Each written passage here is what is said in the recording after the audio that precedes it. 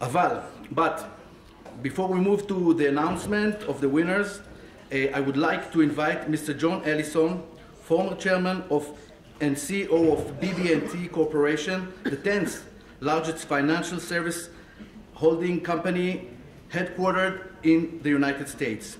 Please, Mr. Ellison.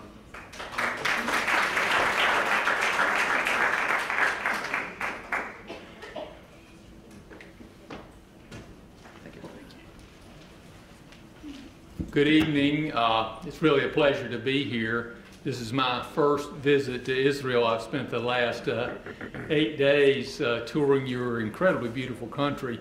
What a fantastic success story of entrepreneurship at the national level. And what a bright light in a world that's a little dark. Ayn Rand is the ultimate advocate, the greatest expression of the ideas that innovation and creativity are the foundation for human well-being. She presented the greatest greatest characters, entrepreneurs, in her 2 historic novels, Atlas Shrugged and The Fountainhead. Rand's basic virtues are 3 virtues that I believe are the foundation not only for individual success and happiness, but also for entrepreneurial and organization success. Our first virtue is purpose. For individuals to be successful and organizations to be successful, they have to have a driving sense of purpose, a mission that energizes the individual and energizes the organization and makes them grasp that they're making a difference, doing something that they want to do for themselves. Her second great virtue is reason.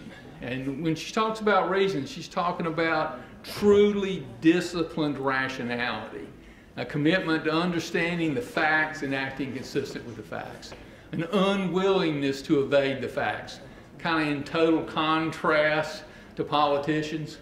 And that kind of mental discipline allows organizations to experiment, fail, learn, and grow.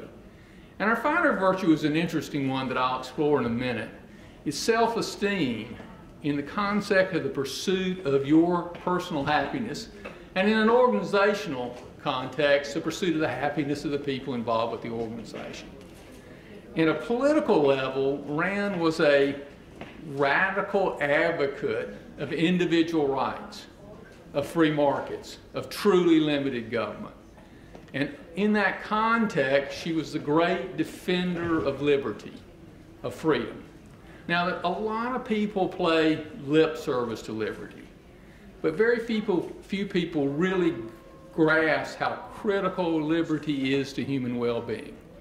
Liberty is, in fact, essential for human physical well-being in the economic sense, and maybe more importantly, for human spiritual well-being. In the physical sense, in order to be productive, in order to be innovative, in order to be creative, you have to be able to think for yourselves. If somebody makes you act like 2 + 2 is 5, you literally cannot think. And lots of government rules and regulations make people act like 2 + 2 is 5. In addition, all human progress, by definition, is based on innovation and creativity. For there to be progress, somebody has to do something better. And something better will always be different. Innovation and creativity is only possible to an independent thinker. Somebody that thinks like the crowd, cannot be innovative, cannot be creative, and cannot contribute to human progress. That is why entrepreneurs are so important. Entrepreneurs take the ideas of scientists and engineers and turn them into reality. Without entrepreneurship, there is literally no human progress. Entrepreneurs are heroic in that context. And entrepreneurs are a little different. The best entrepreneurs think out of the box. They think a little differently. They think independently. They don't always go along with the crowd. They're experimenters. They fail a lot and keep trying. For every Google, there are 10,000 failed Googles. For every Amazon, there are 25,000 failed Amazons. I speak on college campuses, and I tell college students that when I was at a university, if someone had brought an iPhone up to me and told me all the capacity of this phone and that in my lifetime I'd be able to buy this for a very trivial amount of money, I'd have thought they were literally crazy. You know, I said maybe in 250 years, maybe in 500 years. I don't know how Steve Jobs saw the iPhone, but he did. And in this room we have a number of entrepreneurs that saw things that other people didn't see. And in that process have created enormous benefits to all mankind. Practically everybody on this planet is better off because of Steve Jobs. Now, Steve Jobs made a lot of money, and so what? That was a very small price to pay.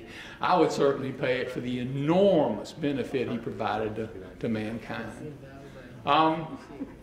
So freedom, liberty that allows people to experiment, to think differently, to be true entrepreneurs is essential for human physical well-being. It's also essential for human spiritual well-being in the context of the pursuit of happiness. When I talk about the pursuit of happiness, I'm not talking about having a good time on Friday night, although it's good to have a good time on Friday night sometimes. I'm talking about happiness in the Aristotelian sense of a life well lived. Blood, sweat, and tears happiness. When you're 80 years old, you can look back and say, man, that was tough, and I'm glad I did it. Happiness in that context has to be earned. You cannot be entitled to be happy. To earn the right to be happy, you have to have a sense of purpose in your life. You have to set goals to accomplish that purpose. And you have to work to achieve those goals based on your beliefs and your values as a free and independent person. Now, being free doesn't guarantee you will be happy, but if you're not free, guarantees you will not be happy. So happiness requires liberty. Freedom. Freedom is essential for economic well-being, and it is essential for spiritual well-being. And that goes to Rand's last virtue that I want to focus on because I think it's essential for entrepreneurship and it's essential for societal well-being. That is each of us moral right to pursue our personal happiness. Unfortunately, we're pretty consistently given a false alternative. And the false alternative is to take advantage of other people or to self-sacrifice, neither one of which make any sense. In fact, a lot of times when you talk about somebody being selfish, you're talking about somebody that takes advantage of other people. Here's the irony. Taking advantage of other people is not selfish, it's self-destructive. It's self-destructive in two ways. First, you might fool Tom, Dick, and Harry, but they're going to tell Sue, Janie, and Fred, and nobody's going to trust you. And if you're not trusted, you're not going to be successful, and you're certainly not going to be happy. At a deeper level, while we all try to influence other people, I'm trying to influence you tonight, if you let go of reality and you try to manipulate somebody else's consciousness, you're going to do much more damage to yourself than you do to them. In my business career, I've had the opportunity of meeting many financially successful people. I have never met anybody that was both financially successful and happy that I think got there taking advantage of other people. I've met some people that had a lot of money that got there taking advantage of other people, and they're the most unhappy people I ever met. Taking advantage of other people is not selfish, it's self-destructive. How about self-sacrifice?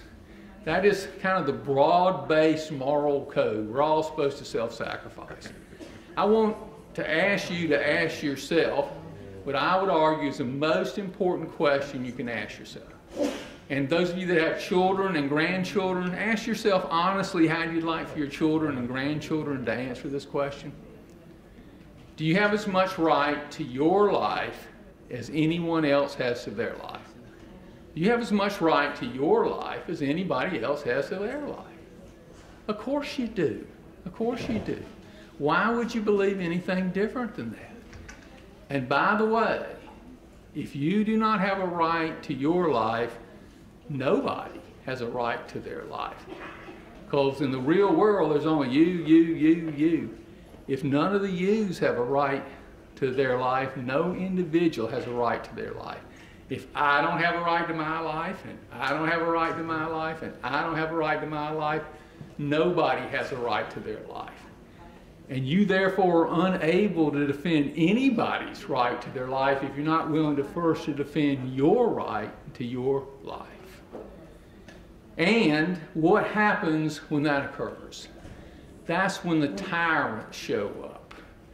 The people that know what's good, what's right, based on some religious belief, some history, some other moral code, and they manipulate and control and do a lot of damage. In order to have a free and prosperous society, you must begin by willing to defend your right to your life, not taking advantage of other people, but allowing them to live their lives on their terms. So taking advantage of other people and self-sacrifice, neither one make any sense. But there is a rigorous, demanding moral code that underlies prosperous societies. I would argue it's a rigorous, demanding moral code that underlies all successful businesses. That's essential for entrepreneurial success in the long term. We are fundamentally traders. We trade value for value. Life is about figuring out how to get better together. I ran a business that became very large and very successful from a very small business, and our fundamental commitment, this was a bank, was to help our customers achieve economic success and financial security. And we pursued that commitment with moral certainty. But we also expected to make a profit doing it. Life is about figuring out how to get better together. There are only two stable relationship conditions: win-win and lose-lose.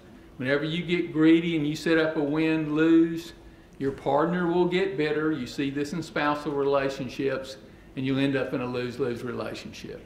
Whenever you get self-sacrificial and you set up a lose-win, you'll get bitter, and you end up in a lose-lose relationship. So in any meaningful relationship in your life, you should ask what's in it for me. But you should also ask what's in it for them. Because if there's nothing in it for them, at the end of the day, there won't be anything in it for you. And business is about figuring out how to create win-win relationships with everybody you encounter, your customers, your employees, your suppliers. How do you create win-win relationships? And of course, it's in your self-interest. It's towards your happiness to help the people you care about, your family, your friends. But it's also in your self-interest to help the people you work with. It's in your self-interest to help your community, because you live in your kind of community. But it's not about self-sacrifice. It's about pursuing your personal happiness. And your ability to pursue your happiness has a big effect on your ability to defend your own life, but also to energize your own employees and organization. Because, you know, one of the things that I did at BB&T was to tell our employees that we really wanted them to be happy. And they had to be happy pursuing our mission, and we had to make a profit doing it. But we were really in the happiness business in that Aristotelian sense of the word. And that's, in a certain sense, how you make the world a better place to live and enjoy doing it at the same time. So we've got some great entrepreneurs in this room, people that are going to win the awards and the people that have been signed up for the awards. I thank you for what you do. I thank you for your contribution. You are, to me, are symbols of how the world gets to be a better place to live. You should be very proud of what you've accomplished, and I think that in the world we have today, the more symbols that we have, and it's so important that we recognize the contribution of entrepreneurs, because they make so much difference in the quality of life on this planet. Thank you very much.